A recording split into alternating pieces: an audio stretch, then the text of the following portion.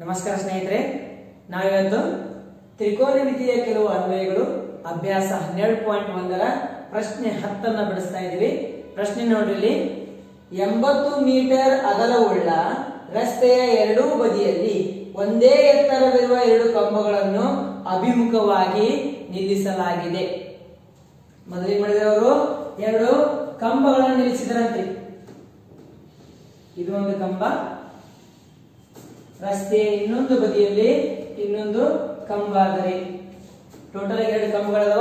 ಆ ಎರಡು ಕಂಬಗಳ ಎತ್ತರ ಸೇಮ್ ಅಂತ, ಎತ್ತರ ಒಂದೇ ಆಗಿದೆ. ಅಂದ್ರೆ ಇದನ್ನು ಎಕ್ಸ್ ಅಂತ ತಗೊಳ್ಳೋಣ ಎತ್ತರ, ಇದನ್ನು ಕೂಡ ಎಕ್ಸ್ ಮೀಟರ್ ಅಂತ ಎತ್ತರ ತಗೊಳ್ಳೋಣ. ಇದು ಕಂಬ ಎ, ಇದು ಕಂಬ ಬಿ ಅಂತ ತಗೊಳ್ಳೋಣ. ನಂತರ ಏನಂದ್ರೆ ಅವರು ಈ ಎರಡು ಕಂಬಗಳ ನಡುವಿನ ಅಗಲ ಕೊಟ್ಟಿದ್ದಾರೆ. ಎಷ್ಟು ಕೊಟ್ಟಿದ್ದಾರೆ? 80 ಮೀಟರ್ ಅಗಲ ಅಂತ ಹೇಳಿದ್ದಾರೆ. ಅಂದ್ರೆ ಎರಡು ಕಂಬಗಳ ನಡುವಿನ ಅಗಲ ಎಷ್ಟದ? 80 ಮೀಟರ್. 80 ಮೀಟರ್. ನಂತರ ಏನು ನೋಡ್ರಿ, ರಸ್ತೆಯ ಮೇಲಿನ ಒಂದು ಬಿಂದುವಿನಿಂದ, ಇದು ರಸ್ತೆಯ ಮೇಲಿನ ಒಂದು ಬಿಂದು ಎಲ್ಲಾದ್ರೂ ಕಡಿತೀವ. ಇಲ್ಲಿ ಒಂದು ಬಿಂದು ತೆಗೆದುಕೊಳ್ಳಂದ್ರೆ, ಒಂದು ಬಿಂದುವಿನಿಂದ ಕಂಬದ ಮೇಲ್ತುದಿಗಳ ಉನ್ನತ ಕೋನಗಳು. ಅಂದ್ರೆ ಈ ಬಿಂದುವಿನಿಂದ ಎರಡು ಕಂಬಗಳ ಮೇಲ್ತುದಿ ನೋಡ್ಬೇಕು. ಈ ಕಂಬದ ಮೇಲ್ತುದಿ ನೋಡ್ಬೇಕು, ಈ ಕಂಬದ ಮೇಲ್ತುದಿನು ನೋಡ್ಬೇಕಾಗ್ತದೆ. ಅವಾಗ ಅವ್ರೇನಂತಾರ, ಮೇಲ್ತುದಿಗಳ ಉನ್ನತ ಕೋನಗಳು ಕ್ರಮವಾಗಿ 60 ಡಿಗ್ರಿ ಅಂತ. ಇದನ್ನ 60 ಡಿಗ್ರಿ ತಗೊಂಡು ಇದು 30 ಡಿಗ್ರಿ ಅದ. ಇದು 60 ಡಿಗ್ರಿ ಅದ, ಇದು 30 ಡಿಗ್ರಿ ಅದ. ಮುಂದ ಆಗಿದೆ, ಕಂಬಗಳ ಎತ್ತರವನ್ನು ಕಂಡುಹಿಡಿಯಿರಿ. ಕಂಡುಹಿಡಬೇಕು, ಕಂಬದ ಎತ್ತರ ಕಂಡುಹಿಡಿಬೇಕು. ಆಮೇಲೆ ಏನಂತಾರೆ ಅವರು, ಕಂಬಗಳಿಂದ ರಸ್ತೆಯ ಮೇಲಿನ ಬಿಂದು, ಈ ಬಿಂದು ಅದಲ್ರಿ, ಈ ಬಿಂದು ಪಿ ಅಂತ ತಗೊಳ್ಳೋಣ. ಈ ಕಂಬದ ಬದಿಗಳಿಂದ, ಅಂದ್ರೆ ರಸ್ತೆಯ ಮೇಲೆ ಯಾವ ಬಿಂದುವಿನಲ್ಲಿ ಪಿ ಅದ, ಅಂದ್ರೆ ಪಿ ಇಂದ ಈ ಕಂಬಕ್ಕೂ ಎಷ್ಟು ದೂರ ಅದ, ಆಮೇಲೆ ಈ ಕಂಬಕ್ಕ ಎಷ್ಟು ದೂರ ಅದ ಅಂತ ಕಂಡುಹಿಡಬೇಕು. ಅಂದ್ರ ಪಿ ದಿಂದ ಎ ದಿಂದ ಬಿ ಗೆ ದೂರ ಎಷ್ಟದ್ರಿ? 80 ಮೀಟರ್ ಅದ. ಎ ನಿಂದ ಬಿ ಗೆ 80 ಅದ. ಎ ನಿಂದ ಪಿ ಎಷ್ಟಾಗ್ತದ ಅದನ್ನ ಕಂಡುಹಿಡಬೇಕು. ಪಿ ನಿಂದ ಬಿ ಗೆ ಎಷ್ಟಾಗ್ತದ ಅದನ್ನ ಕಂಡುಹಿಡಬೇಕು. ಎ ನಿಂದ ಪಿ ಗೆ ನಾವು ವಾಯ್ ಅಂತ ತೆಗೆದುಕೊಳ್ಳೋಣ. Y metre. ಎ ನಿಂದ ಪಿ ಗೆ ತಗೋಣ, ವಾಯ್ ಮೀಟರ್ ಅಂತ ತಗೋಣ. ಒಂದ್ ವೇಳೆ ಇದು ವಾಯ್ ಮೀಟರ್ ಆದ, ಇದೇನಾಗ್ತದ? 80 ಮೈನಸ್ ವಾಯ್ ಆಗ್ತದೆ. 80 ವಾಯ್ ತೆಗಿಬೇಕಲ್ಲ, 80 ವಾಯ್ ತೆಗೆದ್ರ 80 ಮೈನಸ್ ವಾಯ್ ಅಂದ್ರೆ ಪಿ ಬಿ ಯ ಉದ್ದ ಎಷ್ಟಾಗ್ತದ? 80 ಮೈನಸ್ ವಾಯ್ ಮೀಟರ್ ಆಗ್ತದೆ. ನಂತರ ಏನ್ ಮಾಡ್ಬೇಕು, ಇದು ತ್ರಿಭುಜ ಎ ಪಿ, ಇಲ್ಲಿ ತಗೋ ಸಿ ತಗೋ, ತ್ರಿಭುಜ ಎ ಪಿ ಸಿ. ಆಮೇಲೆ ಇಲ್ಲಿ ತ್ರಿಭುಜ ಬಿ ಪಿ ಡಿ ತಗೋ. A P C B P D ಎರಡು ತ್ರಿಭುಜಗಳಾಗ್ತವೆ. ಎರಡು ಲಂಬಕೋನ ತ್ರಿಭುಜಗಳಾಗ್ತವೆ. ಯಾಕ? ಇದು ಲಂಬವಾದಂತಹ ಒಂದು ಕಂಬಗಳದವಿ, ಅದ್ರ ಸಲುವಾಗಿ ಲಂಬಕೋನ ತ್ರಿಭುಜ ಆಗ್ತವೆ. ಮೊದಲೇ ತಗೋಣ, ಈ ಒಂದು ತ್ರಿಭುಜ ತಗೋಣ. ಈ ಒಂದು ತ್ರಿಭುಜ ತಗೊಂಡು ಒಂದು ಸಮೀಕರಣವನ್ನು ರೆಡಿ ಮಾಡೋಣಂತ. ಈ ತ್ರಿಭುಜ ತಗೊಂಡು ಇನ್ನೊಂದು ಸಮೀಕರಣ ರೆಡಿ ಮಾಡೋಣಂತ. ಈ ಎರಡೂ ಸಮೀಕರಣಗಳನ್ನು ಹೊಂದಾಣಿಕೆ ಮಾಡೋಣಂತ ಉತ್ತರ ತಾನಾಗಿ ಬರ್ತದೆ. ನೋಡಿ, ತ್ರಿಭುಜ ಎಪಿಸಿ ನಲ್ಲಿ, ತ್ರಿಭುಜ ಎಪಿಸಿ ನಲ್ಲಿ ಕೋನ P is equal to 60 degree. Next tan P is equal to, ಅಭಿಮುಖ ಬಾಹು ಭಾಗಲೆ ಪಾರ್ಶ್ವ ಬಾಹು. ಪಿ ಗೆ ಅಭಿಮುಖ ಇದು ಆಗ್ತದ್ರಿ, ಪಿ ಗೆ ಪಾರ್ಶ್ವ ಕೆಳಗಿನ ಇರ್ತದ ಪಾರ್ಶ್ವ. ಅಭಿಮುಖ ಬಾಹು ಭಾಗಲೆ ಪಾರ್ಶ್ವ ಬಾಹು. ಟ್ಯಾನ್ ಪಿ, ಪಿ ಅಂದ್ರೆ ಎಷ್ಟು ಡಿಗ್ರಿ ಅದ? 60 ಡಿಗ್ರಿ ಅದ. ಪಿ ಅಂತಂದ್ರೆ tan 60 degree is equal to ಅಭಿಮುಖ ಬಾಹು ಎಕ್ಸ್ ಅದರಿ, ಪಾರ್ಶ್ವ ಬಾಹು ವಾಯ್ ಅದ.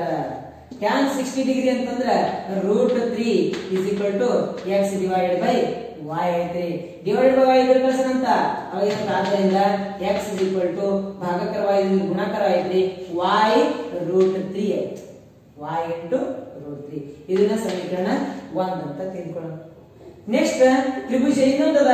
ಯಾವ ತ್ರಿಭುಜ ಅದ? ತ್ರಿಭುಜ ಬಿಪಿಸಿ ಬಿಪಿಡಿ ನಲ್ಲಿ, ತ್ರಿಭುಜ ಬಿಪಿಡಿ ನಲ್ಲಿ ಕೋನ P is equal to 30 degree ಕೊಟ್ಟಿದ್ದಾರೆ ಈ ಸೈಡ್. ನೆಕ್ಸ್ಟ್ ಟ್ಯಾನ್ ಪಿ ಇಲ್ಲೂ ಅಪ್ಲೈ ಮಾಡೋಣ. Tan P is equal to ಅಭಿಮುಖ ಬಾಹು ಭಾಗಲೆ ಪಾರ್ಶ್ವ ಬಾಹು. ಟ್ಯಾನ್ ಪಿ ಅಂದ್ರೆ 30 ಡಿಗ್ರಿ ಇಸ್ ಈಕ್ವಲ್ ಟು ಅಭಿಮುಖ ಬಾಹು, ಟ್ಯಾನ್ ಗೆ ಅಭಿಮುಖ ಎಕ್ಸ್ ಅದ, ಅಂದ್ರೆ D P X divided by P B ಅಷ್ಟು ನೋಡಿ, ಪಿ ಬಿ AP ಅಭಿಮುಖ ಭಾಗವು ಯಾವ್ದಪ್ಪ ಅಂದ್ರೆ DB ಅಲ್ರಿ ಡಿವೈಡೆಡ್ ಬೈ PB ಅದ PB DB ಎಷ್ಟದ DB x ಅದ x ಬರ್ದಿದ್ದೀನಿ. ನೆಕ್ಸ್ಟ್ ಪಾರ್ಶ್ವ PB ಎಷ್ಟದ್ರಿ 80 ಮೈನಸ್ y ಅದ 80 ಮೈನಸ್ y ಅಂತ ಬರೋಣ. ನೆಕ್ಸ್ಟ್ tan 30 ಡಿಗ್ರಿ ಅಂತಂದ್ರೆ 1 divided by √3 1 divided by √3 is equal to x divided by 80 minus y correct. ಆಮೇಲೆ ಈ x ಅಂದ್ರೆ ಏನ್ ಬಂದ ಆಲ್ರೆಡಿ y √3 ಬಂದದ ಅಂದ್ರೆ ಇದು x ತೆಗೆದ್ರೆ ಏನ್ ಬರಲಿ y √3 ಅಂತ ಬರುತ್ತೆ. ಏಕೆಂದರೆ ಸಮೀಕರಣ 1ರಿಂದ ಬರ್ಬೋದು. ನೆಕ್ಸ್ಟ್ ಓರೆ ಗುಣಾಕಾರ ಮಾಡಿ ಇದನ್ನ ಈ ಕಡೆ 80 minus y into 1 80 minus y is equal to y √3 into √9 √9 ನ ಬೆಲೆ ಎಷ್ಟಪ್ಪ 3 ಬಂದ್ಬಿಡ್ತದೆ. √3 ಇಂಟು √3 ಬಂತು. ನೆಕ್ಸ್ಟ್ ಮೈನಸ್ y ನ ಕಡೆ ಕಳಿಸು 80 is equal to 3y plus y ಬರ್ತದ. Next 80 is equal to 80 is equal to 4y ಬಂತ್ರಿ. ಆದ್ದರಿಂದ y is equal to 80 ಭಾಗಲೆ 4 ಬಂತು. 4 ಅಂದ್ರೆ 4 20 y is equal to ಎಷ್ಟು 20 ಮೀಟರ್ ಆಯ್ತು. y is equal to 20 metre ಅಂತಂದ್ರೆ ಈ ಬಿಂದು A ನಿಂದ ಅಂದ್ರೆ ಕಂಬ A ದಿಂದ 20 ಮೀಟರ್ ದೂರದಲ್ಲಿ ಮತ್ತು ಕಂಬ B ನಿಂದ 80 ಮೈನಸ್ 20 ಅಂದ್ರೆ 60 ಮೀಟರ್ ದೂರದಲ್ಲಿ ಇದೆ ಅಂತ ನಾವು ಹೇಳಬಹುದು. ನೆಕ್ಸ್ಟ್ ಈ ಬಿಂದು ಗೊತ್ತಾಯ್ತು. ನಮ್ಗೆ ಇನ್ನ ಏನ್ ಗೊತ್ತಾಗಬೇಕು? ಈ ಒಂದು ಕಂಬದ ಎತ್ತರ ಗೊತ್ತಾಗಬೇಕಾ? x ನ ಬೆಲೆ ಅದರಲ್ಲಿ ಸಮೀಕರಣ 1ರಲ್ಲಿ y ನ ಬೆಲೆಯನ್ನು ಆದೇಶಿಸಿದಾಗ ಸಮೀಕರಣ 1ರಲ್ಲಿ y is equal to 20 ಆದೇಶಿಸಿದಾಗ ಅವಾಗ ಏನಾಗುತ್ತೆ ನೋಡ್ರಿ x is equal to y ಅಂದ್ರೆ 20 √3 ಮೀಟರ್ ಅಂತಂದ್ರ ಕಂಬದ ಎತ್ತರ ಸಿಕ್ತು. x ಅಂದ್ರೆ ಕಂಬದ ಎತ್ತರ 20 √3 ಮೀಟರ್ ಆಗ್ತದೆ. ಕಂಬದ ಎತ್ತರ 20 √3 ಮೀಟರ್. ಆಮೇಲೆ ಆ ಬಿಂದು ಮೊದಲನೇ ಕಂಬದಿಂದ 20 ಮೀಟರ್ ದೂರದಲ್ಲಿ, ಎರಡನೇ ಕಂಬದಿಂದ 60 ಮೀಟರ್ ದೂರದಲ್ಲಿ ಇದೆ ಅಂತ ನಾವು ಹೇಳಬಹುದು. ಇದೇ ತರನಾಗಿ ಮುಂದಿನ ಪ್ರಶ್ನೆಗಳನ್ನ ಬಿಡಿಸ್ಕೊಂಡು ಹೋಗೋಣ ಅಂತ. ಈ ಒಂದು ವಿಡಿಯೋ ನೀವು ಚೆನ್ನಾಗಿ ಅನಿಸಿದ್ರೆ ಲೈಕ್ ಮಾಡ್ರಿ, ಶೇರ್ ಮಾಡ್ರಿ, ಆಮೇಲೆ ಸಬ್ಸ್ಕ್ರೈಬ್ ಬಟನ್ ಒತ್ತಿರಿ, ಬೆಲ್ ಬಟನ್ ಕ್ಲಿಕ್ ಮಾಡ್ರಿ.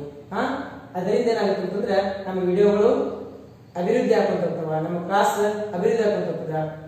ಧನ್ಯವಾದ.